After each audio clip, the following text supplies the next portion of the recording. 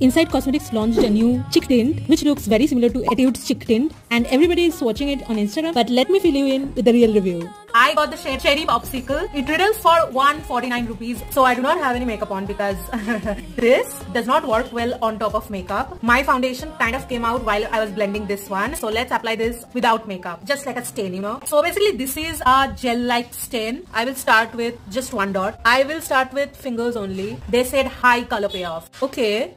We can see that. Let's blend this. One tiny dot and this much of pigment. Looks pretty nice. This one is a little patchy over here because I took time blending it. You have to blend very quickly, otherwise it will be stuck in that place and never move and look patchy. So blend it within like 10-20 seconds of applying it. The finish is actually not dewy as well as not matte. Very skin-like. Also, you do not need to set this. The formula is not sticky or creamy as well. It is watery. It's a little tricky to use. So I'm going to rate this 3 out of 5.